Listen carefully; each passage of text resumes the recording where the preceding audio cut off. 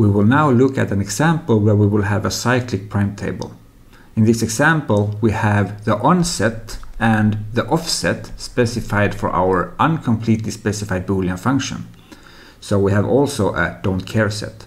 So let us fill in first the onset of our function. So we have a 1 here, we have a 1 here, and we have a 1 here. For the offset, we have the offset at the position 0, 2, 8, 10, and 12. And for the rest of the positions, we have our don't care terms, or don't care set. So now let us find our prime implicant. So for this one, the prime implicant, or the largest rectangular block that we can find, is this block. For this implicant here, the largest block we can find is this block, but it is also this block here, because both these blocks cover 4 either ones or don't care terms. And for the final one here, we have already covered our prime implicant, which is the large rectangular block consisting of 8 implicants.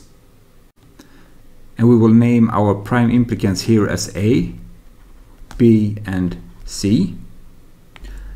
And then we make our prime table. So we have the prime implicants A, B, and C as rows. And then we have the min terms as columns. So we have 5, 6, and 15 as our columns here.